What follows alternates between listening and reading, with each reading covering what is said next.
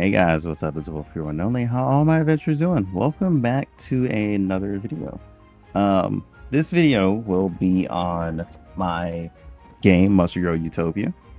And here's a new poll, actually, that I put up like a few days ago, 5 days ago.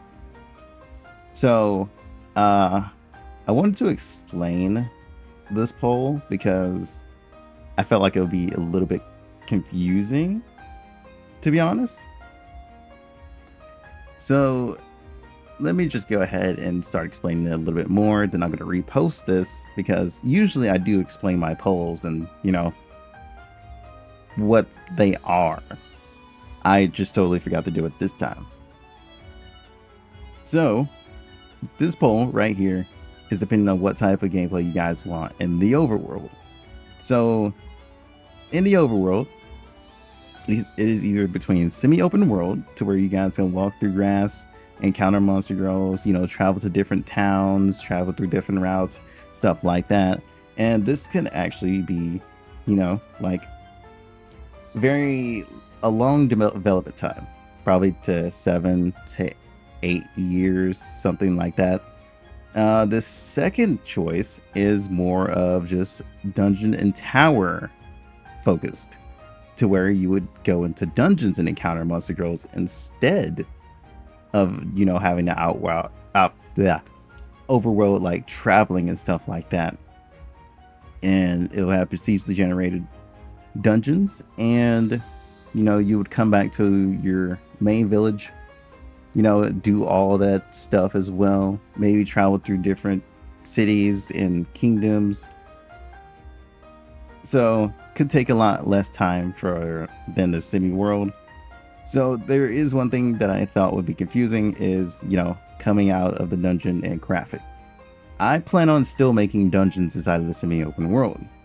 This is how Monster Girl Utopia is gonna work. Monster Girl Utopia is going to have, the whole fantasy adventurer type feel from other like anime games that have like this guild ranking system, to where you level up yourself, take ranking quests, and get into the higher rank of being an adventurer. So that is going to be a thing. So the semi-open world is still going to have gear crafting, resources, stuff like that. So I thought that would be a little bit confusing, but if I took out, a lot of the traveling between different like cities and routes and stuff like that, I could just focus on dungeon and towers instead, and set up a different story from what was going to be for the semi-open world. Now, I don't mind doing either of these because it just tells me which one you guys are looking for. So that's the thing I wanted to discuss. There's still going to be crafting gear and, getting gear from like dungeons and stuff like that. There's still going to be quests that have you go inside of dungeons and take care of monster girls. There's still going to be quests that take care of monster girls inside of the outside world and stuff like that. And then there, inside the dungeon, you're still going to have quests that take you inside of dungeons, inside of towers, stuff like that, and resupply things. Just a whole bunch of things are still going to happen. It's just, what approach do you guys feel like you would want to deal with more? Is the semi-open world of going back to your main town and resupplying and crafting your gear?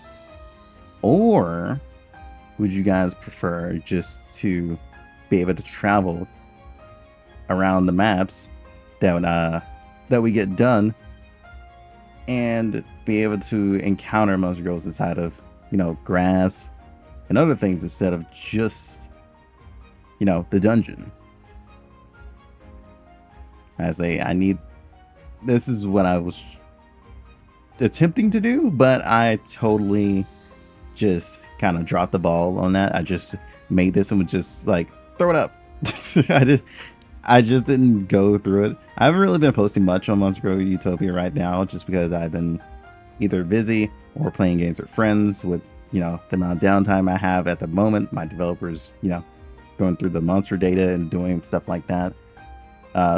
Recently checked in with him just to see what the progress was. It's gonna be a while, but I'm also going to be back into doing more battle layouts because I've been actually playing a lot of different games. You guys have noticed this, and most of you guys who join my stream, I tell you guys, I don't just play games just to play them. I do take inspirations from a lot of things, and I've taken inspiration from Conan Exile because I have plans for like the stats and leveling for the Monster Girls that will actually be very interesting for you guys. So just things to keep in mind, that when I'm playing a different game, I'm also thinking about my own game. I've talked about this a few times, just in case any of you guys are very new to the channel. But yeah, I say, I mean, I even taken like ideas from, well, things not to do from other games too. Things that might seem very annoying to a lot of players. That's for sure. But with that said, that is basically this poll. Thank you to the 3 people who have voted, because this did sound more interesting than this, and I just needed to explain that because I thought that would be very, very, very misleading. So with that said, crafting, stuff like that will be, you know, will be inside of both of these.